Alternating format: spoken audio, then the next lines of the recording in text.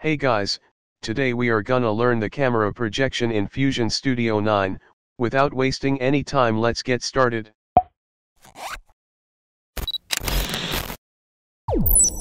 Hello guys, welcome to the Filmopoint.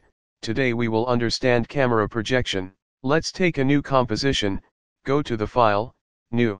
I am importing my image through loader. You can simply drag and drop your image or footage to the timeline. If we see our frame format is 1920 into 1861, but we need our format should be 1080p, so first we check the frame format, go to, File, Preferences, Frame Format, so my frame format is that what I need. Now we open the search bar by pressing Ctrl plus spacebar, then search resize and connect it with your footage. Here we go, just drag your resize layer to the source monitor. Now you can see the frame format is 1080p now, press Ctrl plus F to fit to screen. It's just an image, but we need 3D environment to project our camera to do the projection. Let's take a camera. Drag it to the source monitor. So here we have our 3D space. By pressing Alt plus center button of mouse to rotate the environment, Ctrl and scroll in or scroll out to zoom in or zoom out. So now for camera projection, we are going to create 3D of this image. As you can see, this is just a 2D image. Take a merge 3D and connect it with camera 3D. Now to make this image 3D, we need image planar or shape 3D. Let's take a image planar. So here we can see our image plane in the 3D space. That's the small shape near the camera. Here it is. So move its Z-axis, and you can see that our image plane is too small. So to project our stock footage on image plane, click on the camera 3D, see the property panel, click on the image, and uncheck the enable image plane, then click on the projection and enable camera projection. So now you may wondering that, why our image disappears. This is due to the settings we did for the projection. Now we need our image to be project on this image plane card, but first scale up the image plane. Go to the axis settings of the image plane and scale it up. Then turn the light on, showing in the source monitor. To see the 2D output of our composition, search Render 3D, then connect it to the Merge 3D. Drag your Render 3D to the right source monitor. Check the Enable Lighting. Go to the image plane and increase its scale up to 14%. Click on the camera 3D. Just lock the camera, so that it won't move by mistake. Okay, so what to do? Just push in your image plane in Z-axis, and increase its scale. I will put it 50. Nice. Zoom into your 3D space environment. So take the copy of image plane, press Ctrl C, click beside and then press Ctrl V, and then connect it with Merge 3D. Okay, now see in the left source monitor, we have to move these axis points to put it on the edge, and the center where our wall starts.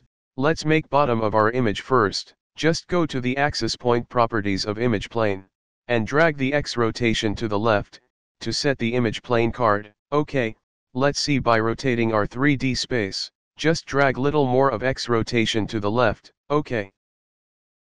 So now uncheck the scale XYZ option, then change its Y value to 50. Rotate it to C.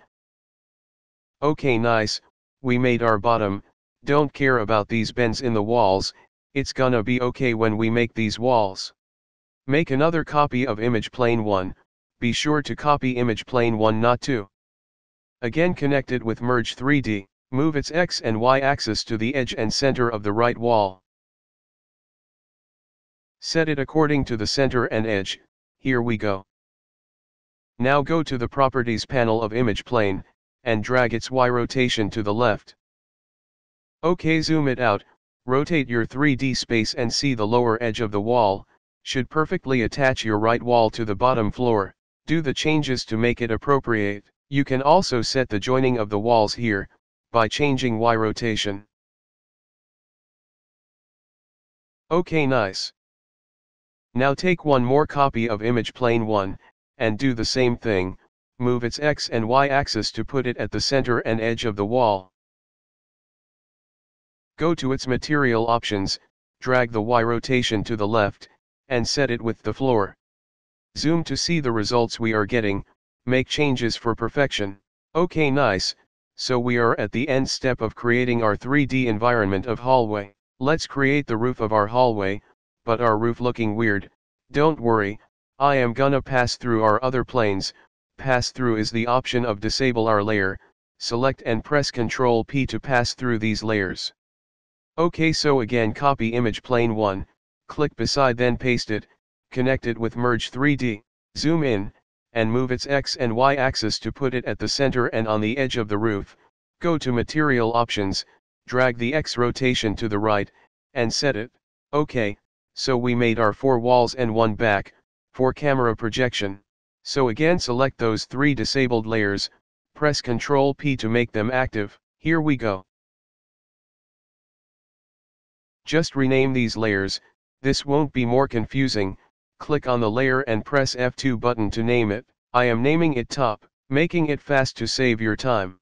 Take another camera 3D for projection and connect it to merge 3D.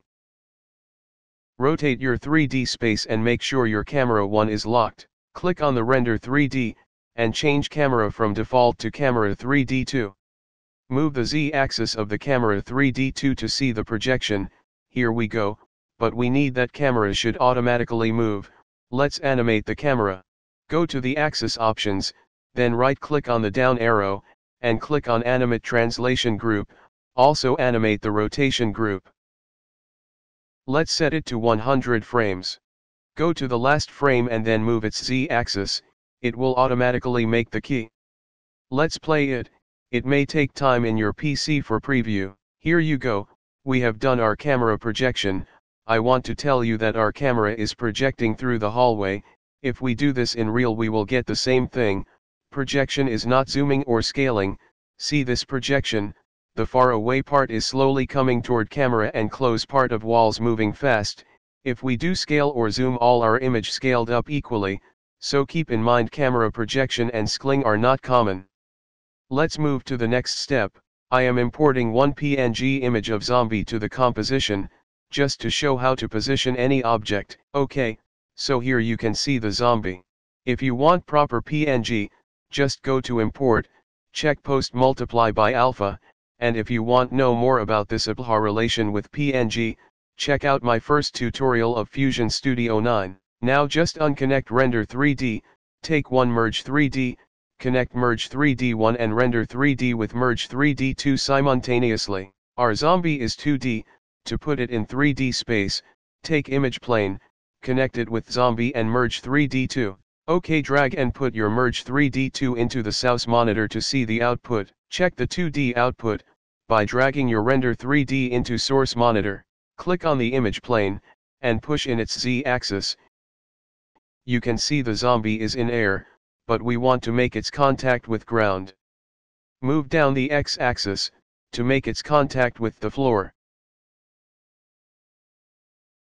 Go to Axis Options of Image Plane, increase its scale. Move it down to X-axis, if you want to see the contact of your object with the floor, just see that down.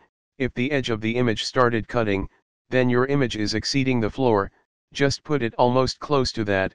You can also see by zooming in your composition. Just set your object where you want. Now we have set the zombie, but why our object is showing in black? What to do? Go to Material Options of Image Plane, uncheck Receives Lighting and Shadows. Here you go. Let's see the preview. Okay, nice.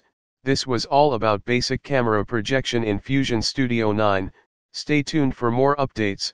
Thanks for watching.